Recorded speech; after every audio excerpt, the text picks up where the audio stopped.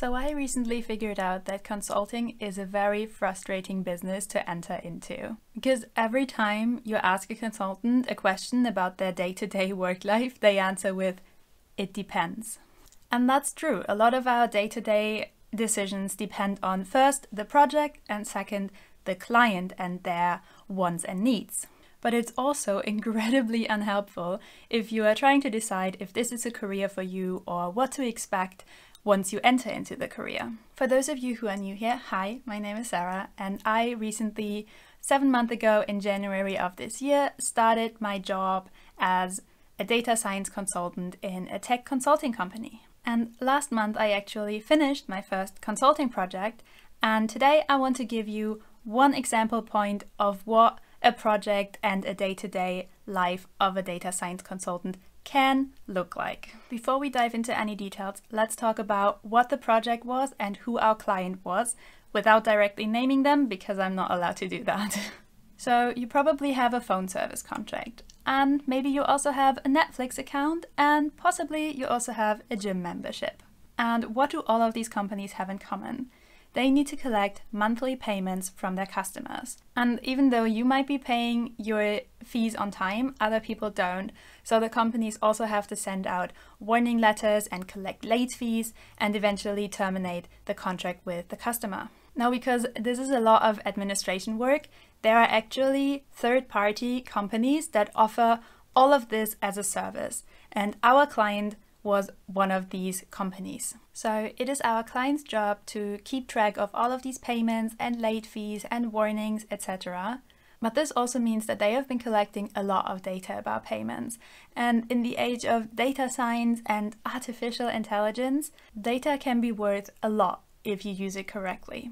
So our client wanted to provide an additional service to their customers by providing them with an analytical dashboard that would give insight into how the payments are going, which customers are always late, or how the process of collecting payments in general might be improved. And that's what we were hired for to help them with. Now let's talk project parameters. How long was the project, how many people were on it, and how expensive was it? Okay, I actually can't talk about that last question. I probably would be fired and or sued, so sorry about that.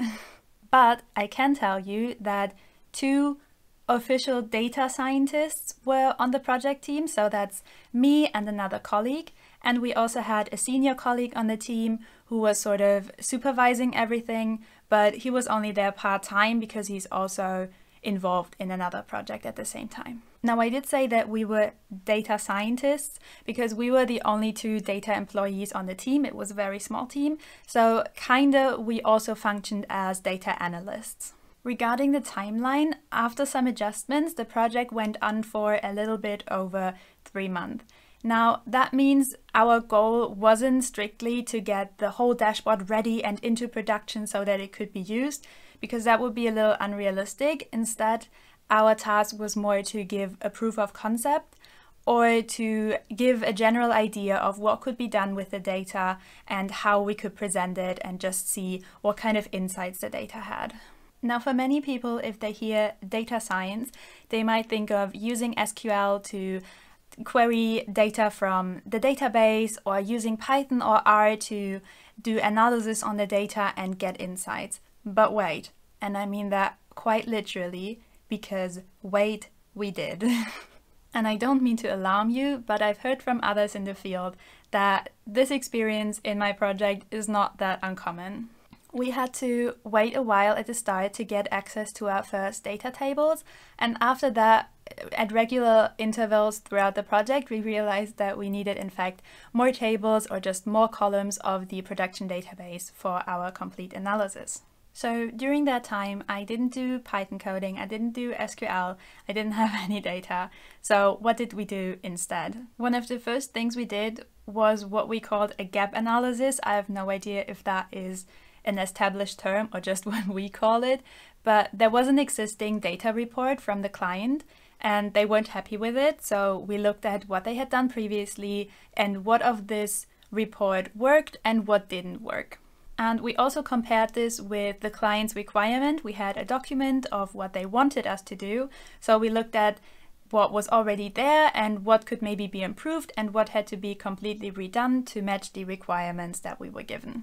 And what this meant in practice was that we created about 3 different Excel tables. I have no idea how many it were in the end. In this beginning phase of a project, it's extremely important that we and the client are on the same page. So we documented everything that we found and then gave it to them and asked them if they agreed with our assessment. The next topic that I want to talk about is my day-to-day work life. What did it look like? First off, pretty much all of the work was done remotely out of 2 reasons. Or maybe 3. Well, first of all, most of us are still in home office and it doesn't seem like it's changing anytime soon for us. The second reason is that our client was actually about 400 kilometers away from us, so it wouldn't have been sensible to meet all the time. Actually, we never met them in person, it was all done remotely. And the third reason is that we were a mixed team. We have different offices and one of our colleagues was in a different office than the rest of the team, so we wouldn't have been in the same office anyways if we even went to the office. Now, one advantage of working remotely is that I was very free to structure my day. However, every morning at 10 a.m. we had our daily meeting. We literally just call it a daily. I think in the US people often call this a stand-up. Now, in theory, this would be a very short meeting to just distribute the tasks for the day and possibly discuss any blockers or obstacles that you might have encountered in your ongoing task. In practice, these meetings often went like 45 minutes and we just did some general catching up in those too, or discussed preparation for our next client meeting or something. It just devolved a bit from the actual topic which it was supposed to be. One of the client's employees joined us sometimes on these morning meetings, but regarding official exchange with the client, I think we did it around every 2 weeks. At the start, when we didn't have any data, of course we didn't talk to them that often, and towards the end I say it was every single week that we presented our progress to them and asked if we should do anything different. Before we had one of those exchange meetings with the clients, we often did an internal meeting to just agree on what we would say or prepare for this meeting. But if I would have to guess, I think aside from the morning meetings, I maybe had about 2 meetings per week on average, so not a huge lot. However, what the other data scientist and me did quite often was just call each other and just work together on a video call, especially after we got the data and we were trying to figure out what it all meant and trying to go through some examples. We often did that together on a video call. Let's also talk about what technologies we used during this project. Now, this is one of those classic questions where everyone wants to know what they need to learn to become a data scientist, but this one really depends a lot on the project and the client. But in this project, we used Python. This is simply because we know Python and the client also was using Python, so it was just a natural overlap. It's probably the most used programming language in the data science machine learning field, and since both of us knew it, it was just a perfect fit.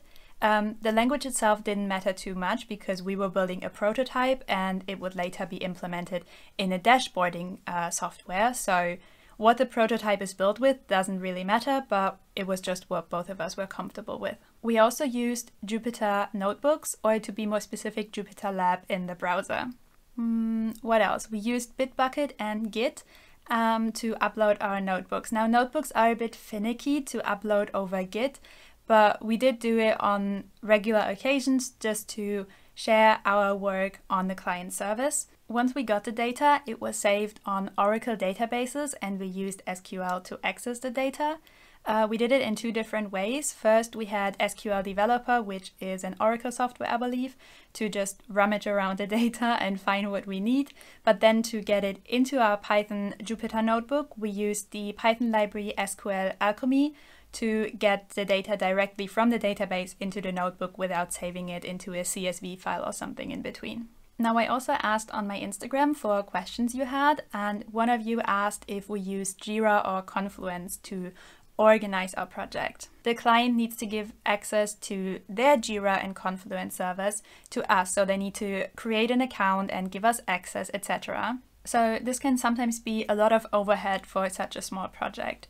In our case, we did use the client's Jira system, but only for very high-level updates and not like every day. One, because it was a small project and we didn't get full access to Jira. And second of all, we were just like a 2-people team. So it was just easier to just message back and forth, and we didn't need the overhead of a huge project management system.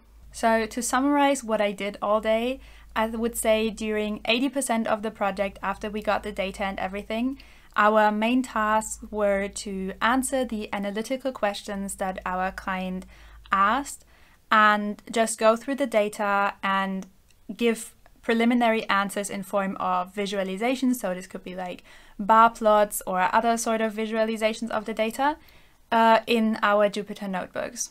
So we had around 20 questions or something about the payments, etc. that the client was managing, and we would go through the data tables, see what data was potentially missing and what kind of answer we could generate with those tables, and then build a visualization around that with which the customers could analyze their business. So our deliverables were really visualizations of the data in form of, like I said, a bar plot, line plot, cake diagrams, what are they called? Pie charts. So that was our main task, joining the complicated tables that were really set up in a confusing way to get all the information together so we could answer the business question. At various points throughout the project, we were also asked to give our estimation of how long it would take to answer additional or more complex questions. And then during client meetings, our task was, of course, to present our findings to the people that would eventually work with the data. So these were people that were non-computer science educated. Their task was just to report on how the business was going and how it could be improved. They were just looking at the numbers and the income of the business, for example.